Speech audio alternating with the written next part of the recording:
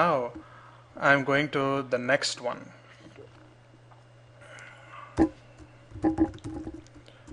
So imagine I'm going to have one more function called showSum, but in this scenario it doesn't seem like accepting any kind of parameters,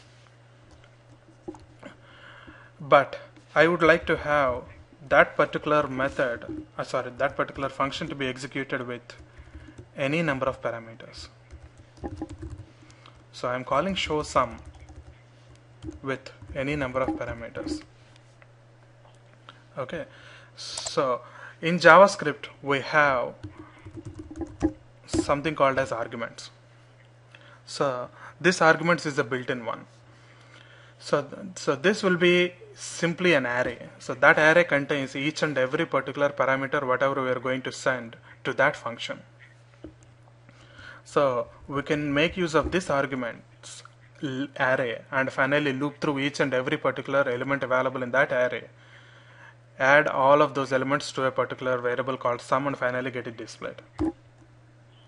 Okay, so in that way I can have s equal to 0, so something considering s as sum, and I will call something like this is the traditional loop, and you can see arguments dot, so we have the length here, so I have a typo.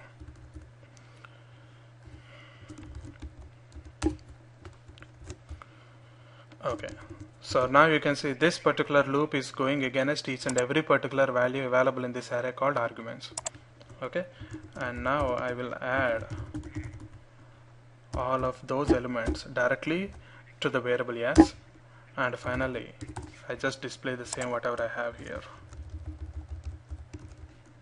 but instead of a plus b and toString I will have s.